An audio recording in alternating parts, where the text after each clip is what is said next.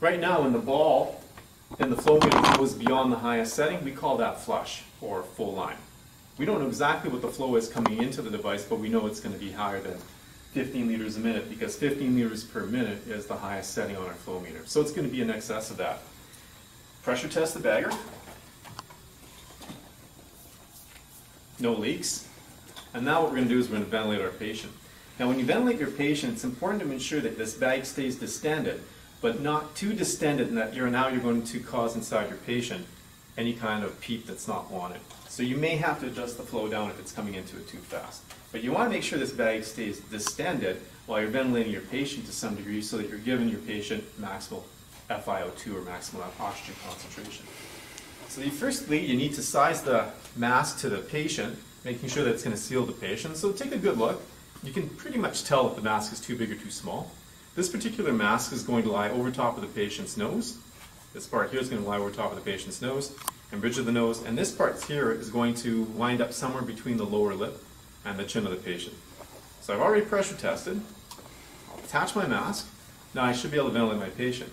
So I'm going with the patient, tell the patient what you're going to do. Always speak to your patient, and then place the mask on the patient's face.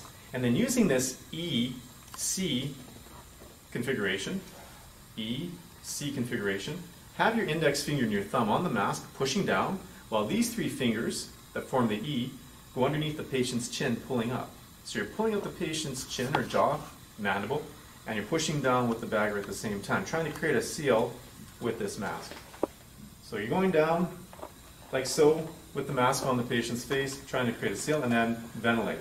When you ventilate the patient, look for chest rise. It should be fairly, I wouldn't say easy, but you should be able to apply just a small amount of pressure to the Manual Resuscitator and be able to successfully ventilate the patient's lungs and have gas go in there.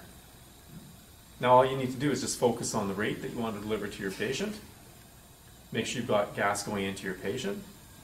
If gas wasn't going into the lungs, we don't have no PA in place, but what we could do is just simply reposition the patient's head and try to ventilate again. Now, what also could be the problem is you don't have a good enough seal between the mask and the patient's face. If that's the concern or the issue, you try to ventilate, nothing's going in, just simply try to make sure that you've got the mask lined up appropriately.